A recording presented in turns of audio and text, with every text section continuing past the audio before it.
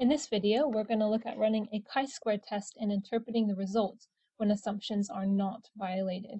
Now, chi-square test is a non-parametric test, and that just means that both of the variables we're going to use are not normally distributed. They're not continuous, they're not scale.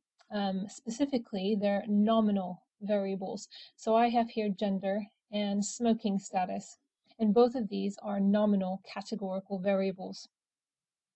Now, a chi-square test looks to see if there's an association between these two. You can also express it as a test of independence. So, for example, is smoking status independent from gender?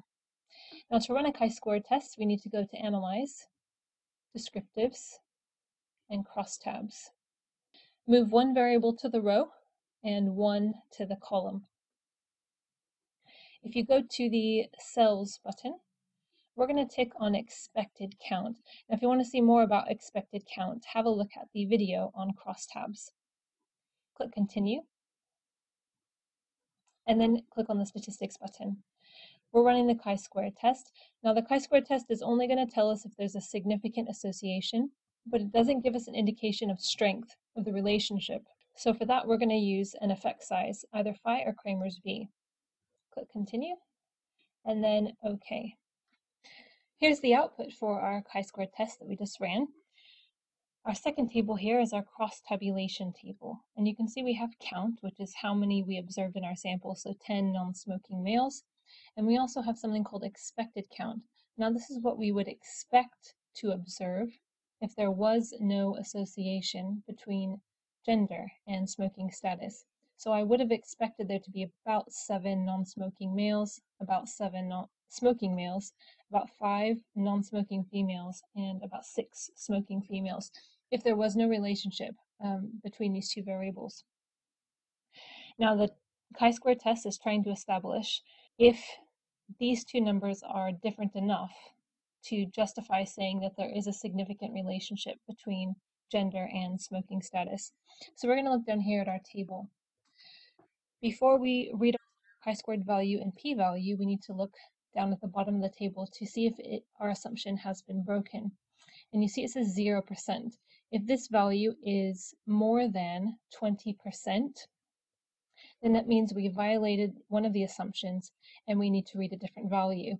But in our case, none of our cells have expected count less than 5. So these are our expected counts. All of them are bigger than 5.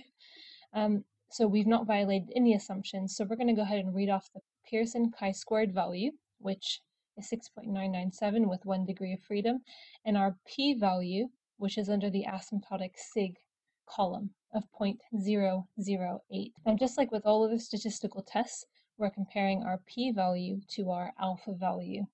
Now, my alpha value is 0.05, but make sure to compare yours to your alpha value, which may be 0.01. Now, if this p-value is less than 0.05, it means our result is statistically significant. So in other words, we're going to reject our H0 and accept our alternate hypothesis to conclude there is a significant relationship between gender and smoking status. Another way to phrase that is to say smoking status is not independent from gender. In other words, it's dependent upon your gender.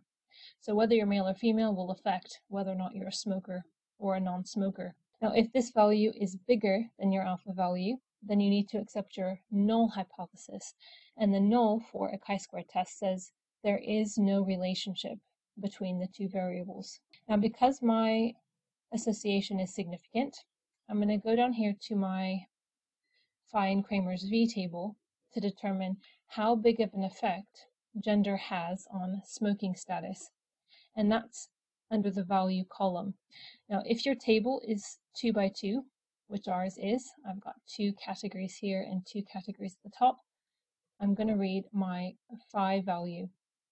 If your table is bigger than 2 by 2, so in other words, one of your variables has at least more than 2, so 3 or more, you're going to read your Kramer's V value. Now, I recommend that you have a look at your lecture notes to see what cutoff points you should use, or any statistics textbook that's been recommended in your course or module.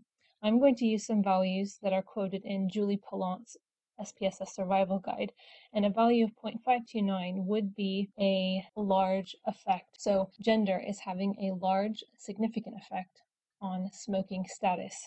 If you want to see how to interpret a result where our assumptions are broken, have a look at my video chi-squared tests plus assumptions violated.